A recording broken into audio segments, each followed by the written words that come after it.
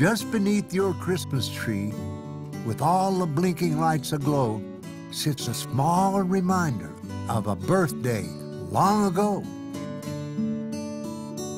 So find yourself a comfy spot and listen as I tell the Merry Christmas story of the very first Noel. There's Mary, Joseph, shepherds, and those three on bended knee. That handsome guy's Melchior. I should know. He's me.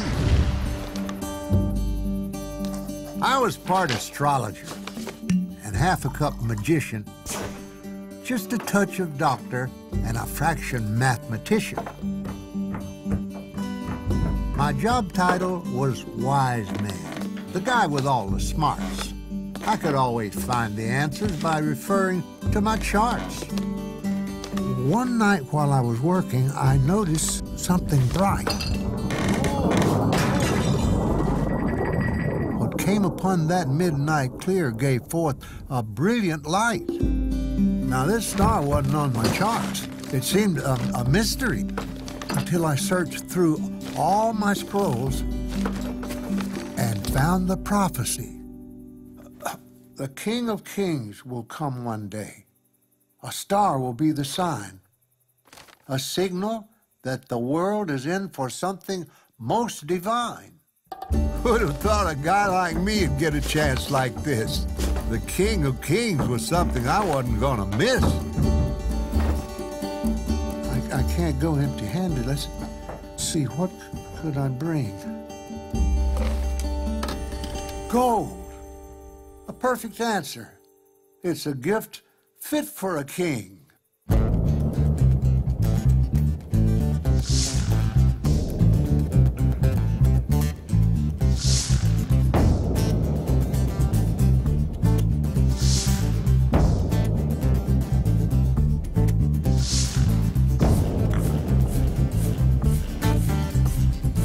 Joy to the world, the Lord is come. Joy to the world, the Lord is come. Let earth receive her King. Let every heart prepare him room. And heaven and nature sing, and heaven and nature sing, and heaven and nature sing. Heaven and nature sing, joy to the world. The Lord is come. Heaven and nature sing joy to the world. The Lord is come. 'Twas just a little earlier, God sent his angel down to see a girl named Mary in a quiet, humble town. So Gabriel took a non-stop flight to the land of Galilee with a note tucked tight beneath his wing marked special delivery. Now, angels rarely choose to knock, so right inside he flew. Excuse me, miss. God sent me with a message just for you. Blessed Mary, full of grace, the Lord has picked no other. God's Son is coming down to earth, and you will be his mother. It seemed a little strange, but she spoke back to the light. I will be his mother?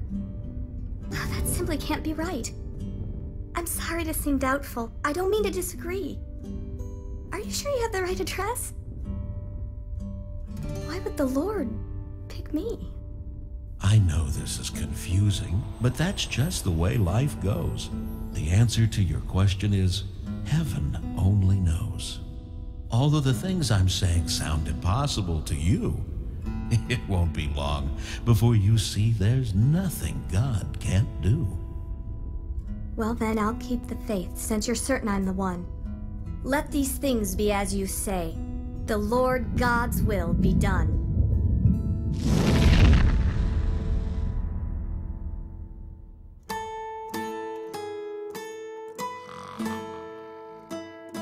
Just a few nights later, God's light gently streamed across the face of Mary's guide as he sweetly dreamed. Joseph, I assure you, what you've heard is true. She will be his mother, but he'll need a father too. Folks will call him lots of things, like names that mean God with us. He will call you Mom and Dad, and you will call him Jesus. Joseph woke up from his dream and did as Gabriel had said. He went to visit Mary, and soon the two were wed.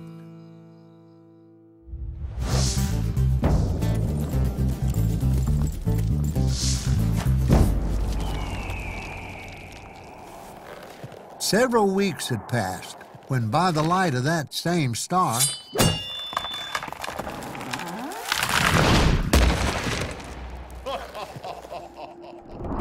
there came a second wise man by the name of Balthazar.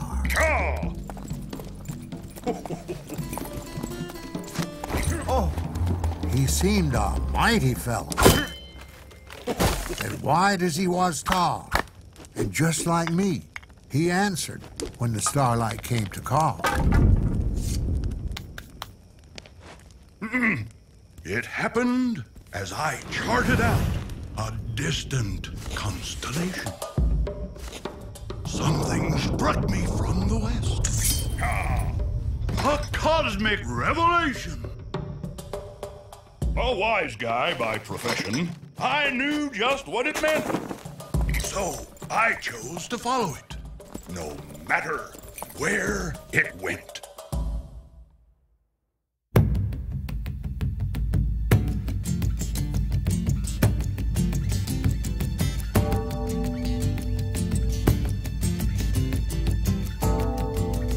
Later, as we navigated through a winding canyon, we came upon a third wise man. A welcome new companion.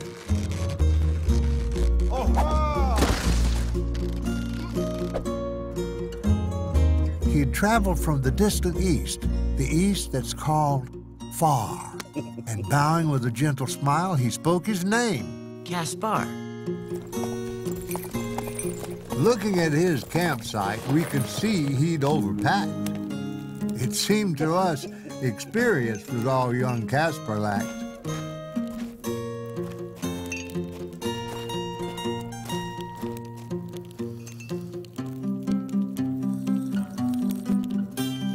Then opening our saddlebags, we Magi did confer about our kingly gifts of gold and frankincense and myrrh. We'd come from far-off lands and even far-off shores. Now we'd go together as goodwill ambassadors. Joy to the world, the Lord is come.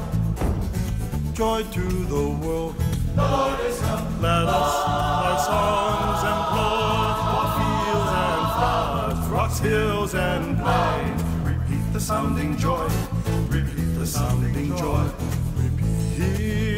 Repeat the sounding joy. Then Caesar of Rome issued forth a decree. Make sure everyone's paying taxes to me.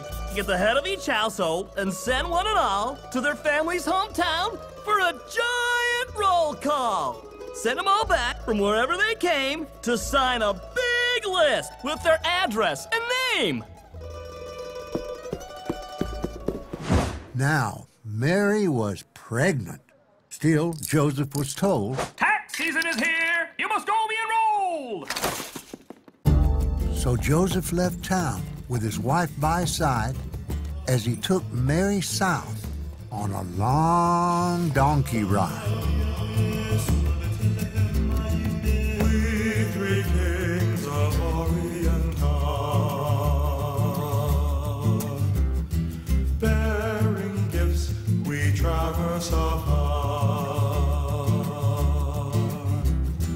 Field and fountain, moor and mountain, following yonder star. And looking up, we saw the star shining in the west, way beyond us far.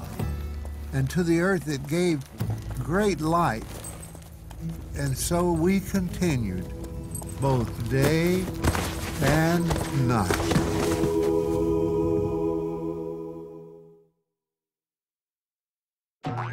1, 2, 3 little sheep. Suddenly, I realized we had fallen asleep. The clouds had rolled in as we'd taken our rest, blocking the sun. Wait, which way's west? Then, cresting the hill, we found a surprise. For there lay a city right in front of our eyes. It's magnificent. Regal. So shiny and pretty. Excuse me, kind sir. What's the name of that city? Our faces lit up as the Good Shepherd told. Jerusalem's the name of the place you behold. Now, knowing the name of our grand destination, we thanked him and raced off without hesitation.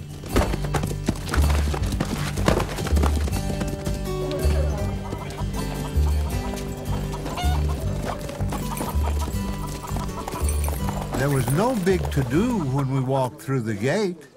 Maybe we're early. I just hope we're not late. We 3 men of Orient are. Bearing gifts we've traversed afar. Over field and fountain? Moor and mountain. Following yonder star. But instead of the king, we met with confusion. Maybe it's heat stroke or desert delusion. A new king is coming! Then everyone fled. Well, that was odd. Was it something I said?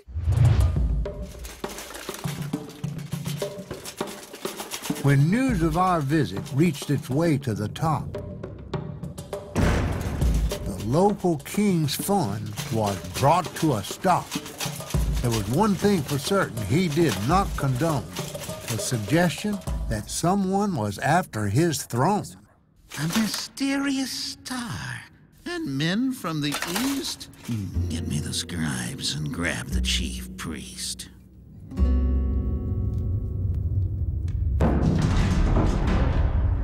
King Herod was one grade A super creep.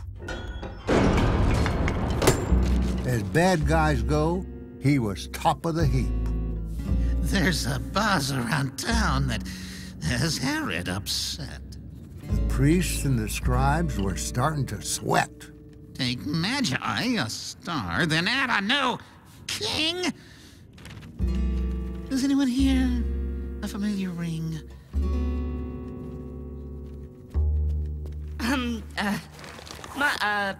Micah and Balaam, among other things, speak of the birth of the King of all kings.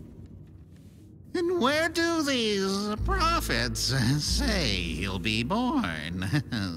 The scribe swallowed hard, feeling forlorn. He took a step back as he watched Herod's face. According to this, Bethlehem is the place? That little town of Bethlehem? Oh, your scripture tells a lie. I must deduce it won't produce a king as great as I. Herod sees clearly these magi aren't wise. Be quiet about it and bring me those guys. Meanwhile, not too far away, Mary felt a kick. I think tonight's the night. Well, then we'd better get there quick. By the time they got to Bethlehem, all the inns were booked. Signs that read "No vacancy" hung everywhere they looked. I'm sorry, but the inn is full. I have no room for you.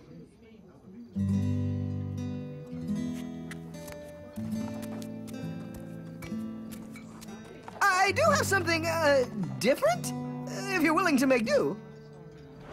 Just an hour before, we'd felt so elated. Now, even our camels were looking deflated. You've got the wrong city. Why don't you try Rome? Well, thanks for coming.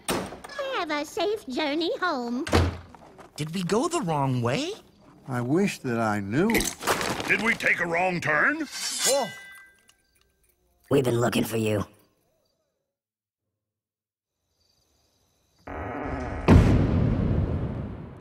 visitors from the east. Herod means you no harm. Being new to the region, we fell for his charm. Herod knows something you'll be happy to hear. The end of your journey is drawing quite near. We were thrilled by the words that next came from his mouth. You're looking for Bethlehem, just 5 miles south. Bethlehem.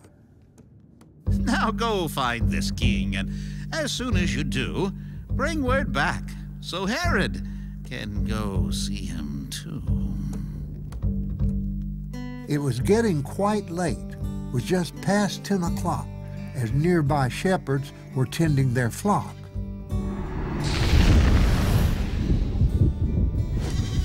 First Gabriel spoke. You have nothing to fear. Then the choir joined in. Do you hear what I hear? My friends and I have been heaven sent to welcome you both to tonight's big event. God's Son has been born, and He'd like you to go see for yourselves so that others might know. What a great honor! We'd love to be there! But, as you can see, we have nothing to wear. The Lord doesn't care if you're shepherd or sheep. The Lord doesn't care if you're mighty or meek. Because your God loves you, He's sending His Son, not for rich or for poor, but for everyone. Then, wishing them peace and a world of goodwill, He left them in awe atop of their hill. They straightened their robes. They were very excited. Who'd have imagined that we'd be invited? Angels we have heard on high, sweetly singing o'er the plain, and the mountains in reply, echoing their joyous strains.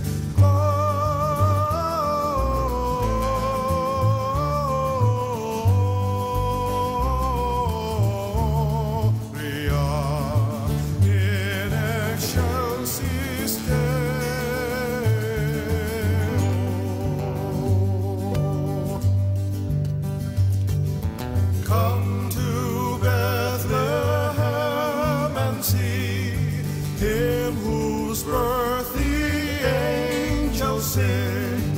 Come adore on bended knee Christ the Lord, the newborn King. And turning the last corner, we were startled by the sight. For starlight bathed a stable on that silent, holy night.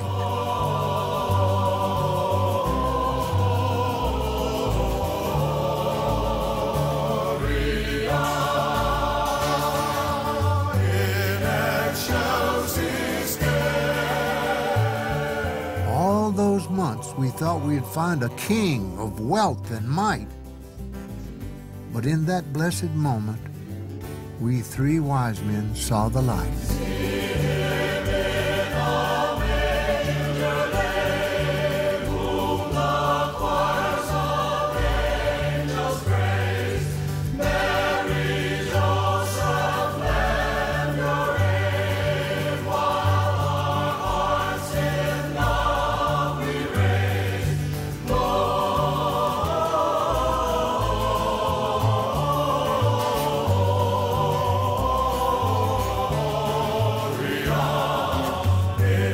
He came for both the rich and poor, and out-of-towners too. He came for all the moms and dads. He came for kids like you.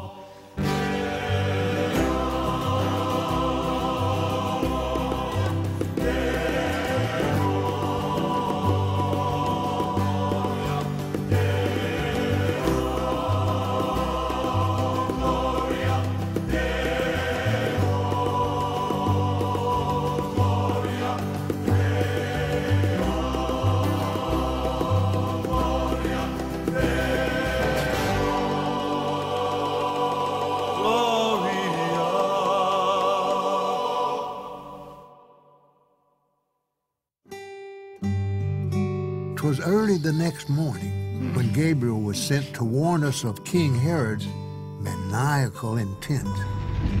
Wise men, listen closely and do just as I say. Do not return to Herod, but go home another way. Next he went to Joseph. Take your family and make haste. Go hide inside of Egypt. There's no time to waste. And as the new day broke, the shepherds went to spread the word. We'll make sure people know that something wondrous has occurred. We'll spread the news a little here, and then we'll spread it there. We'll go tell it on the mountain. Or the hills. And everywhere! Then with true love and brotherhood, each other we embraced. And pointing slightly south this time, back toward the east we raced. Joy to the world, the Lord is come. Joy to the world, the Lord is come. He rules the world, the Lord is come.